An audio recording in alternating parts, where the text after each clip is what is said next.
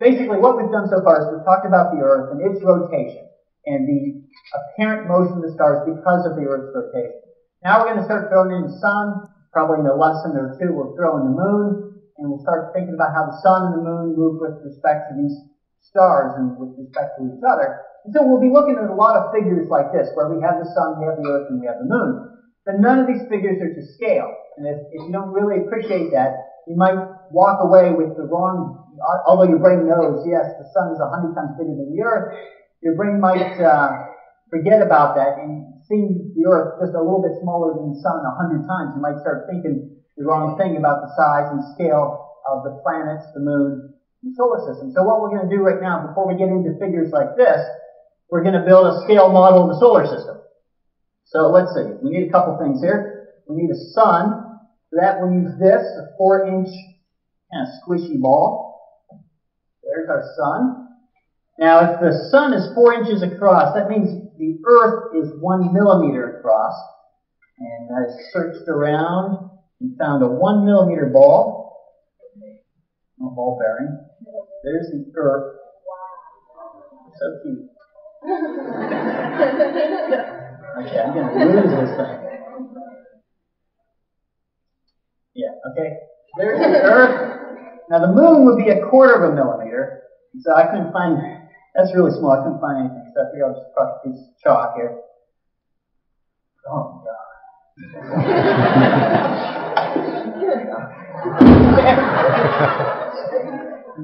Okay, that wasn't planned. Okay, so here's the moon for comparison. Okay. Now, we got to get these things all to the right scale, so I got a tape measure here. So we need a volunteer to come up here and hold the Earth and the moon. Okay, come on. You, who seem to be really happy about this, come on down here.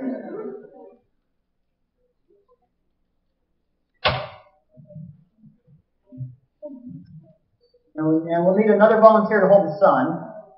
Okay, you get to hold the sun. And so, let's see. We'll put the Earth and Moon down here since they're so small and easy to draw. So here you go. Earth on one hand, Moon on the other. Now, you're going to have to put them in your fingers because they need to be about 1 inch apart. About 1 inch. Now, I know you don't see that? No. Okay, so here. I'll put up the Earth-Moon system. So this is what he's holding in his hand. That's to scale. The Earth 1 millimeter, the Moon 1/4 of a millimeter, 1 inch apart. That's what he's doing there. Now, you get the sun and you get to come with me.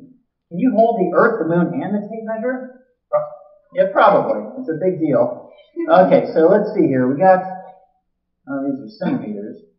What do I need here? It's 40 feet. I need feet. Yeah, I got feet here. So 5. Okay, coming out here. Let's see where we're at. 28. Oh my goodness. It's actually 38 feet, so we went too far. So you find 38 feet, move up into position. Okay, so that is the solar system. It's mostly empty space. That's, a scale model of the solar system. So when we look at all these figures, except that one, which is to scale, all the others will be out of scale. Because you can imagine, if we draw the sun, the Earth's going to be smaller than a pixel.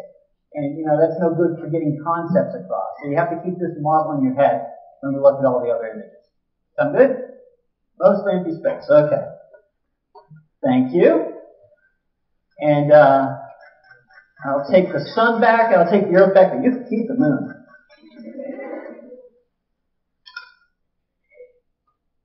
Okay, thanks.